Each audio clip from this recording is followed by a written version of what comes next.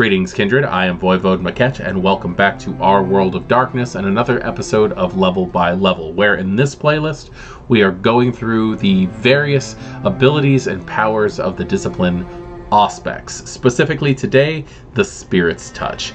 Now, Spirit's Touch is a discipline that has been involved in Vampire the Masquerade since its conception. If there has been Auspex, there has been Spirit's Touch.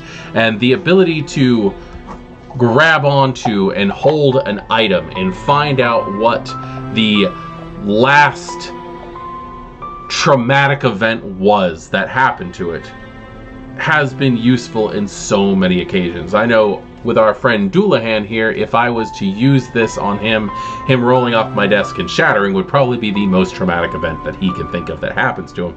But also, he was a gift of a true friend. And there's a good chance that if I was to use that on him with enough successes, I would gain that information as well. The emotional build-up from when that gift was given. Now, it actually comes to my mind that the Spirit's Touch was also used in the Kindred the Embrace television show. One episode where there had been a murder, the Kindred actually passed a ring of the victim around the Primogen Council's table to try to glean for themselves the information of who the murderer was, being able to pick up that information.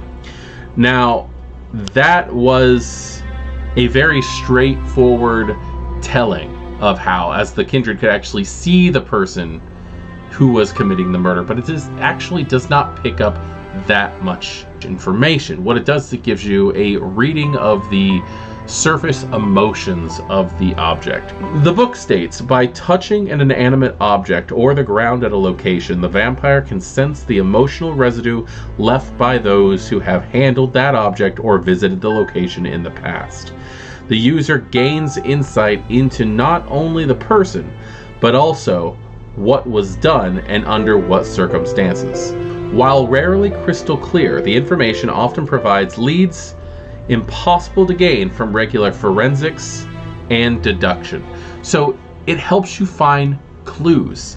It lets you pick up the reasoning behind things, the emotional state of the person who's wielding a weapon, or high intense feelings that are present in a location. This could actually be used quite well with haunted situations as well, and I can see why the Hikata would be so invested in Auspex as they are. The cost is 1 rouse check. The dice pool is intelligence plus Auspex, and that does make a lot of sense, because what you're doing is trying to mentally put together all of the different clues that the emotions are giving you at that point in time. So that is going to take an intelligence. Also, I like the fact that a lot of these disciplines have the discipline as the test. In older systems, it would have been an intelligence plus awareness check or something like that, bring that together. But with the way that this system works, with the discipline itself being part of the pool, it means that the further you are along in practicing the discipline, the better you are at getting answers, not just having the ability of being aware or anything like that, or even using occult or something like that. This primarily focuses on your ability to wield your discipline to be able to get the prime results. The system states, make an intelligence plus Auspex roll versus a difficulty depending on the information sought. Gleaning the emotional state of a user of a murder weapon used a few days before is a difficulty of 3. But sensing the surroundings in which a 300-year-old letter was written approaches a difficulty of 6 or higher. Each point of margin on a roll allows the user to sense roughly 1 additional previous handler and a set of circumstances counting backwards from the most recent. So the better you do, the better you are at getting this, allows you to take steps backwards, because the idea that those emotions are the only one on an object is not possible. What if an item that was used in a murder has been used on multiple victims? This is information that could very well help you with placing blame on someone who has been getting away with crimes for possibly centuries, considering the fact that we're talking about vampires. And being able to accomplish the things that you can by getting the information from Spirit's Touch is a lot better than just hoping you're going to get a confession from a Kindred.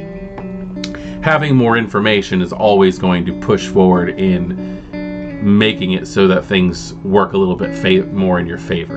And the duration is 1 turn. You really wouldn't want this to last any more than 1 turn. That again seems like it would be a fun plot line where if somebody who'd used Spirit's Touch got stuck in Spirit's Touch and everything that they touched just automatically gave off all of that psychic residue. So this is a very quick, easy, one-shot discipline that does not take too much in the idea of explanation. So if there is anybody out there who's used Spirit's Touch in more odd ways, I would love to hear about it. Some more inventive uses of the Spirit's Touch is always a good thing to see.